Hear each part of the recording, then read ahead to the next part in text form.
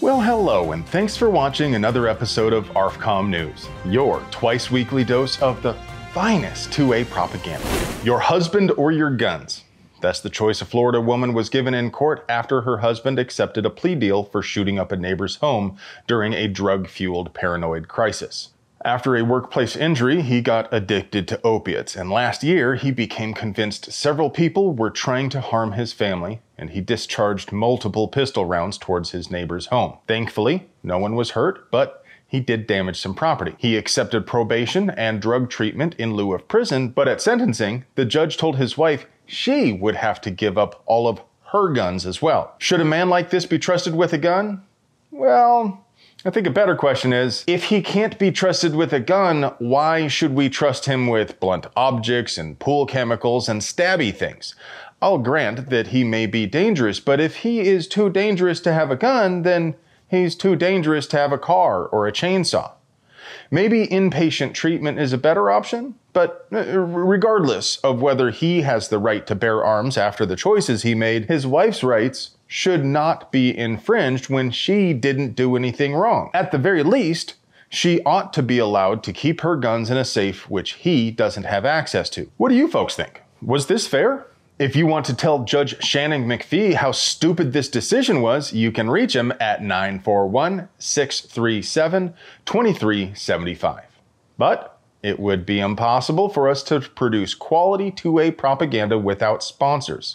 So let's pay some bills. Today's video is sponsored by Vault Pro, proudly manufacturing the finest American-made safes, vault doors, safe rooms, and storm shelters. And by Double Black. Double Black's all-American-made 416R stainless barrels are threaded half by 28 and are button rifled at 1 in 10 twist so you can shoot cast, plated, or jacketed ammo. They're ready to use with no hand fitting required and a thread protector is included. And from the genius that created Bushmaster firearms comes the Hydra Mark 15, the ultimate weapon platform. Modular, versatile, and mission-driven, the Hydra Mark 15 quick and easy caliber changes give you a whole lot of options without costing a whole lot of money. Well, those heroes of the ATF saved us all from a dangerous man who had a gun.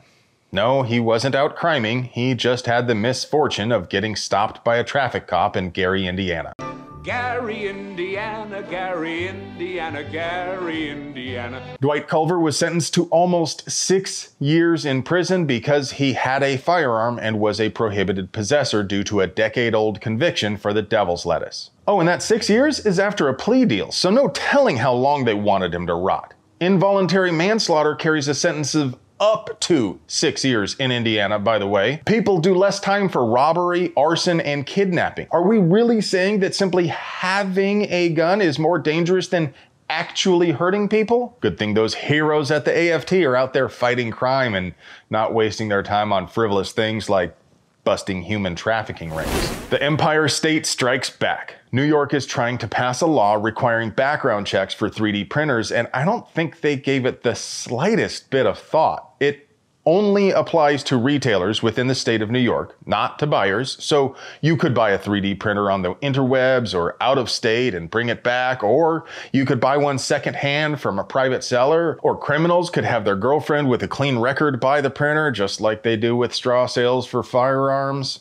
For that matter, you could build your own printer. From what I understand, building a 3D printer is arguably easier than building a gun from 3D printed parts. And I'm not sure how they intend to execute the background check, but if it involves nicks, that would be illegal. And the law gives them over 2 weeks to process the background check, which means you can bet the faceless bureaucrats running these checks will use most of that time. That is not going to be popular with the folks in the maker community, because remember, everyone who buys a 3D printer is going to have to do a background check regardless of what they plan on making with their printer. Oh, and the definition they use covers CNC machines as well. Or really, anything that can produce a 3D object from a file. It is dummy simple to build a shotgun from plumbing pipe, and people have bolted together AR lowers from aluminum plates or even carved them out of wood. So This bill can't stop anybody from getting a printer, but it will harass and inconvenience a lot of normies who wouldn't otherwise care about government overreach. We are going to keep building guns at home, and there is nothing they can do to stop it. Tay-Tay, go ahead and roll the obligatory Serenity clip. Can't stop the signal now.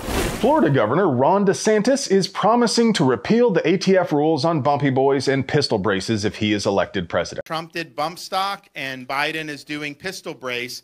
Those are both unconstitutional. I wonder if we could get the other Republican candidates to promise to do the same.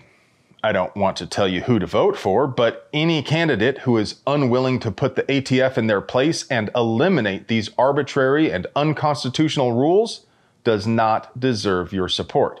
On the other hand, his promise rings somewhat hollow given Florida has its own bumpy boy ban, and to the best of my knowledge, DeSantis has done nothing whatsoever to repeal it. Or the red flag law signed by his predecessor. I mean, I'll take apathy and indifference over malignant aggression any day. Even empty promises to repeal these infringements are better than actively working to impose them against us. What do you think? Would you ever vote for someone who advocated for gun control? And now, for your moment of Zen. Holy. Hey friends, do you like pews and other pew-related things? Would you like to help us keep delivering you pure, uncut American pew propaganda at the low, low price of $3.99? We literally couldn't pay the bills without our sponsors, so do us a solid and get yourself something nice from them. You deserve it. I love you.